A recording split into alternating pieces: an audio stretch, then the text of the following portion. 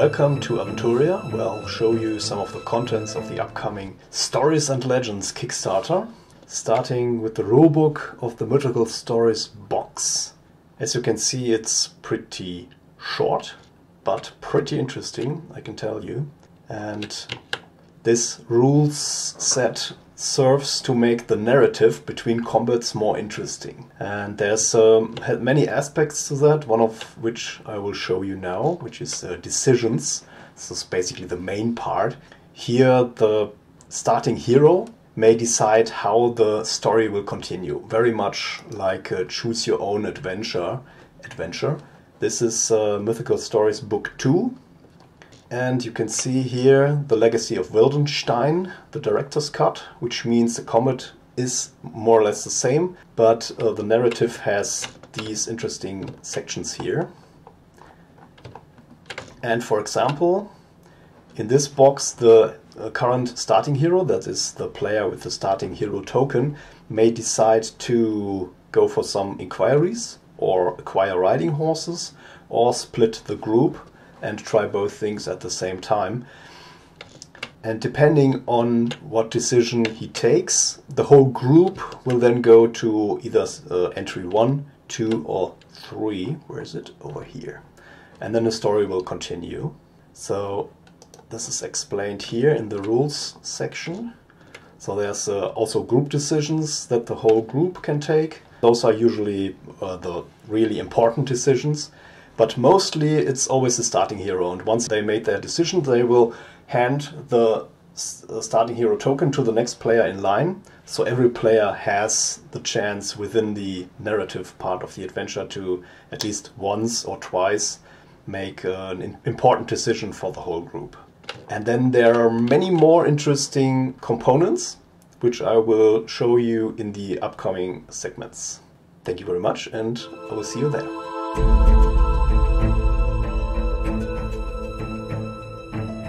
Back with part 2 of our preview of the upcoming Aventuria Stories and Legends Kickstarter.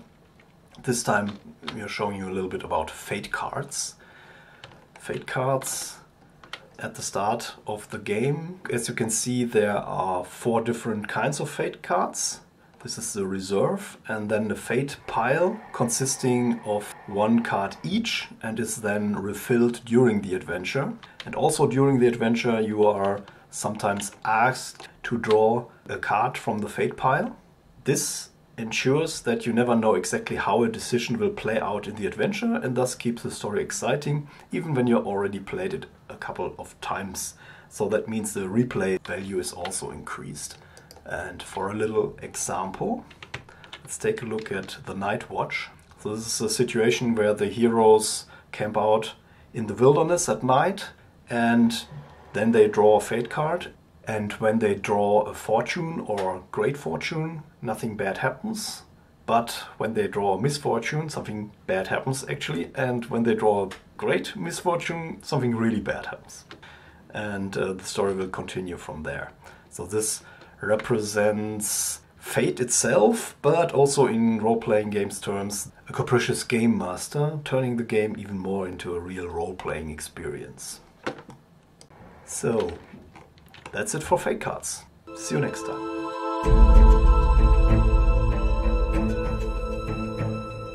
Hey, what's going on everybody, for part 3 of our Aventuria Stories and Legends preview. Today we take a look at resource cards. They are used in the new story mode and represent certain positive or negative influence factors during the story.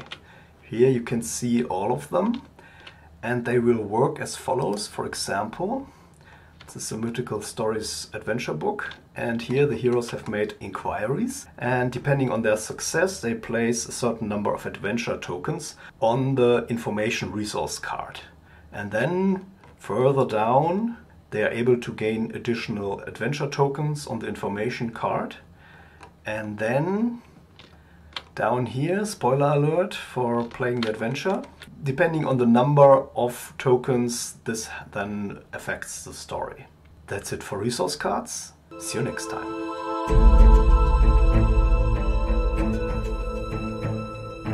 Ulysses Spiele, Christian here. Today marks not only the beginning of our Aventuria Stories and Legends Kickstarter, it is also Nyan Nyan no Hi. So we will present to you what we in Germany like to call cat content. So these 4 cats here you might already know from the previous Kickstarter, whereas the wild cat, the house cat, the castle cat and the Tulamedian palace cat are new cards that you can buy for adventure points during the campaign, along with many more cards, totaling 147. And how you can acquire those cards, I will explain to you in the next segment. Please hit the like button, please share with your friends, and please support us on Kickstarter. See you next time.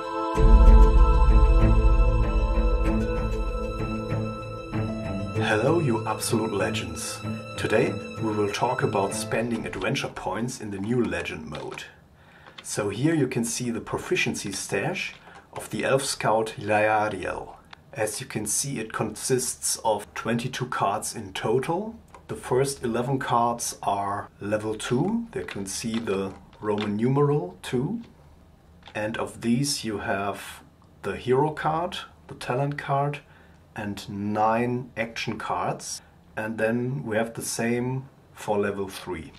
And then at the end of an adventure you can spend your adventure points on upgrading your cards. It costs you 1 point to raise an action card's level by 1 and 3 points to raise the level of your hero card or talent card. But this is only one option to spend your adventure points. There are some more, all of which I will explain to you in the upcoming episodes. See you then!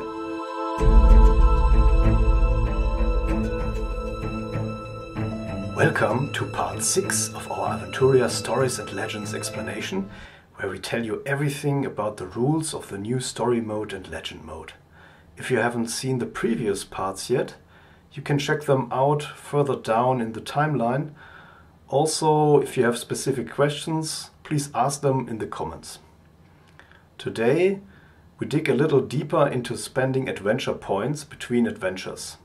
This is where the locality sheets come into play, and this is what they look like. After playing an adventure and before you play the next one, each hero takes 3 of these sheets and rolls a d20 on each of them, applying the results.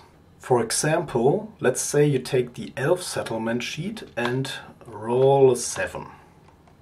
So then you have this result here. A warrior from Gjaldsland is visiting today and has brought with him an enormous beast. You've never seen anything like this. So you make a willpower test, and when you succeed, the mammoth tenderly wraps his trunk around your shoulder. "Oh, she likes you," the Gjaldsklander says with a laugh. "I'll sell her to you if you wish." So then you get a selection of the mammoth, which is an action card level 3. This is what it looks like. This means it's now in your selection and you can buy it for 3 adventure points if you want. Or you can buy any other cards that are available to you from your proficiency stash or otherwise. So that's that. In the next part I will show you even more ways to spend adventure points between adventures. See you then!